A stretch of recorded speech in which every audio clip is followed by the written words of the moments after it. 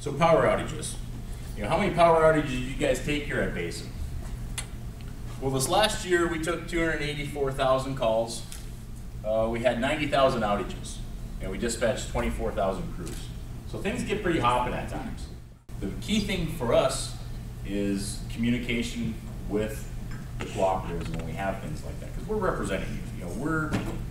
We're the face to the consumers at most of the time when you have those major outages. Because we ask you that you turn the phones over to us, you guys go ahead and run the outages, we'll run the calls, we'll deal with those sort of issues.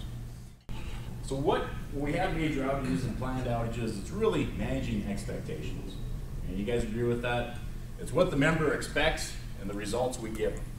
So when we are having a planned outage, how do we go about dealing with that? How do we keep the member informed about the planned outage? Give them enough notice so they can take care of things. When we talk about using that upfront dynamic message, that's a message we throw on real quick for the cooperatives. If we're getting a lot of call volume coming in, we'll try to gather that information from the ops or the line guy out there saying, all right, what do you know about the outage? We'll try to gather that, throw it up here so we can hit that information. A little background about the outage. We find that the 80–90% of your consumers, if they know that we know about the outage, they'll hang up. And that's good for us and it's good for them too, because what did we do? We met their expectations. Their expectations were that we're taking care of the outage. We said, yeah, we're taking care of the outage. We know about it, we've got crews in the field. So we've met their expectations, they're satisfied.